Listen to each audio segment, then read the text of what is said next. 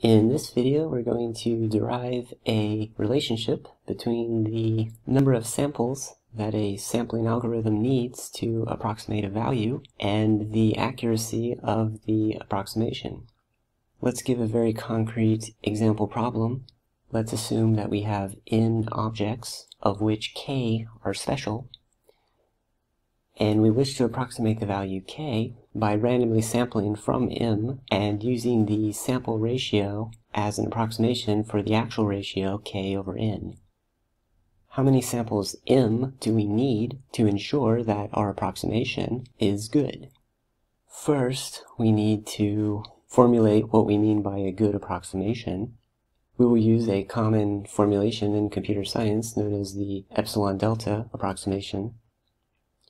So an algorithm is an epsilon delta good approximation algorithm if the approximate values that it outputs differ from the correct value in absolute terms by an amount greater than epsilon % of the correct value.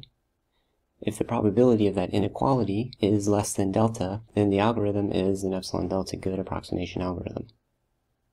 So therefore, under this formulation, an algorithm is a good approximation algorithm when the probability that it produces a large error, as given by epsilon, is smaller than some probability given by delta. For the sampling problem we just discussed, we now want to derive how m, the number of samples necessary, depends on n and k, and also epsilon and delta. To derive this relationship, we will use a Chernoff bound for the binomial random variable.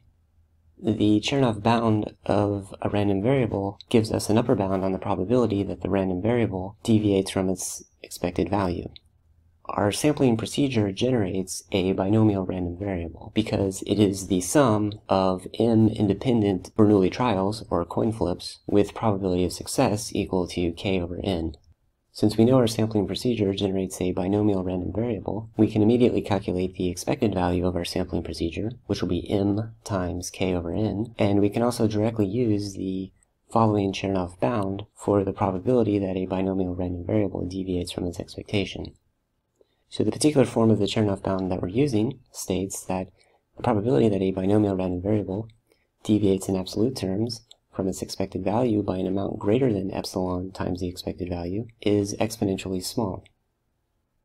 So we can directly plug in our variables of interest into this inequality, and then note to have an epsilon delta good approximation algorithm, we require that the probability of error be less than delta, or in other words, delta must be less than or equal to the right-hand side expression of the Chernoff bound. We can then use simple algebra to isolate m and give a lower bound for m in terms of our other variables of interest, namely nk, epsilon, and delta. So one thing that this inequality tells us is that if n is exponentially large relative to k, then we will require an exponentially large number of samples. So in summary, we can use basic probability theory to look at the relationship between computational cost in terms of the number of samples required and the goodness of our approximation in an algorithm that uses sampling to approximate a value that would otherwise require exponential computational resources to compute.